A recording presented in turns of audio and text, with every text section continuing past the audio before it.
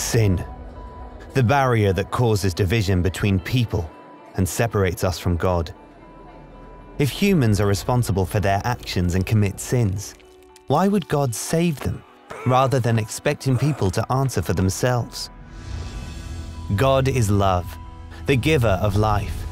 He created humans to be spiritually and relationally connected with Him. But mankind chose to act against God's will, to sin, separating us from God, the source of life. Sin was passed down from generation to generation like a virus, spreading with humanity, separating people from God and one another. God spoke through His prophets, giving new commandments and opportunities to follow His law. But the people always failed. The price of sin, of separating ourselves from God, is death. Since God is perfectly just, He couldn't simply ignore or forgive humanity's sins. God is holy and righteous.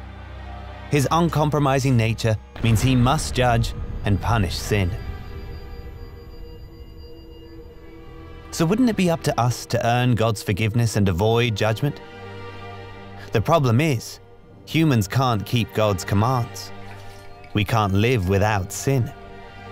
And we can't redeem ourselves. It would seem like we're doomed. Except God doesn't want His creations to die. He is merciful and loving and wants us to be restored, living with Him in full life, beginning with Ibrahim and continuing through other prophets over the centuries.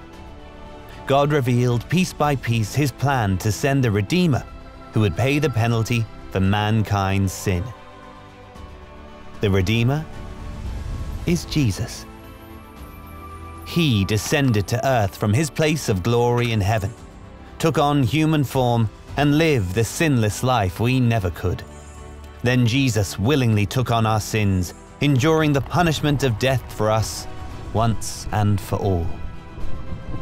But He could not be held by death.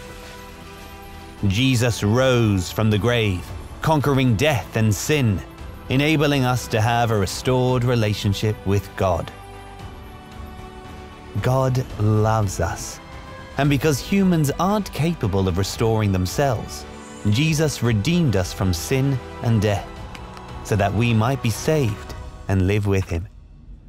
Now we must accept the sacrifice Jesus made for us to enjoy the freedom of a restored relationship with God.